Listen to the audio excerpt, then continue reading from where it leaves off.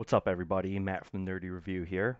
For this tutorial, I'm going to show you guys a couple of different ways to make molds in Fusion 360.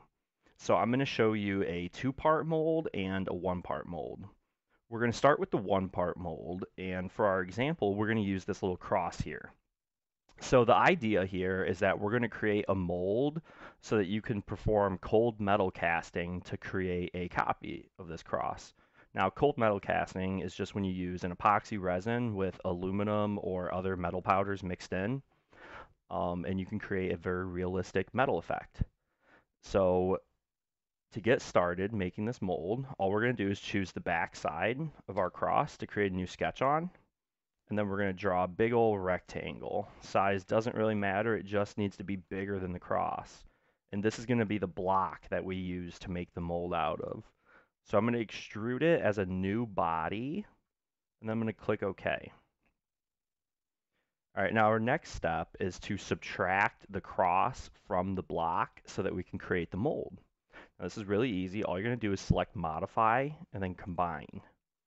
So for our target body, the first option, we're going to want to choose the block itself, since that's what the target that we're going to subtract this other mass from.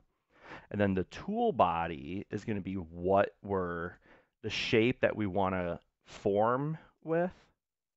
So you can select the tool body either by selecting the body directly in the drawing, or you can select it on the side over here.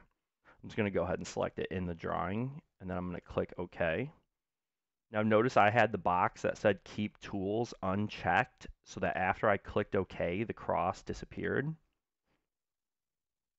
But you can see that you immediately have a nifty little mold here. All right, so that's an easy example.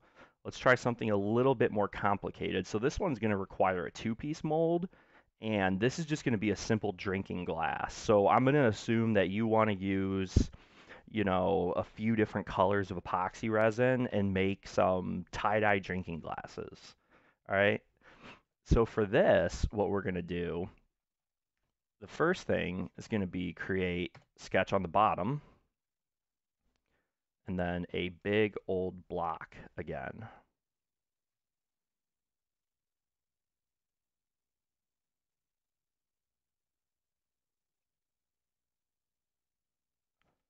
Okay, so I'm actually going to, for distance, I'm going to go to Object. I'm going to select the very top of this. Okay, new body. And then I do need to make this come just a little bit farther out since it's like directly at the bottom of the cup right now. Just going to make it go an inch.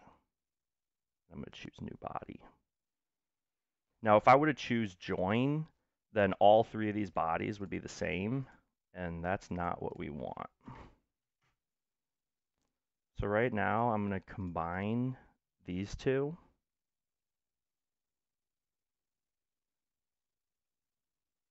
And then I'm going to combine again. And this time, I'm going to remove and keep tools.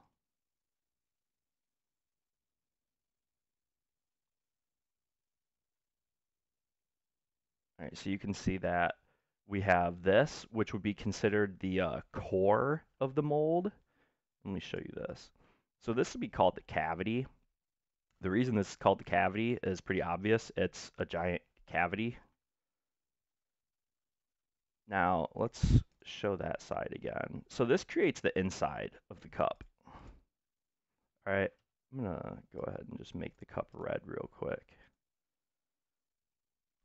All right, so you can see this forms the inside. This is called the core side of the mold. So you have the cavity and the core. All right, you have your protrusion, and then you have the cavity.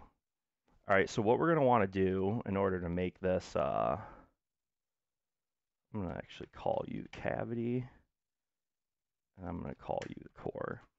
All right, so what we're going to want to do to make the core like actual two parts is just extrude another block on top here.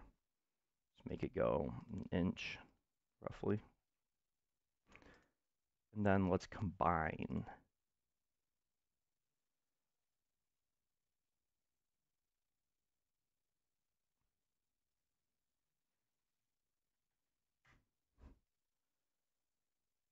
Alright, so now you can see we got a completed core side of the mold that forms the inside of the cup. And then you can also see that we have the cavity to form the outside. Now you might wonder, how do we pour our resin in? How do we get to this? This is where we form our sprue. So what I'm going to do, I made this little recessed part on the cup.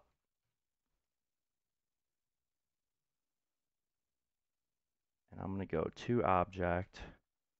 I'm going to choose the cup, and I'm going to do a cut.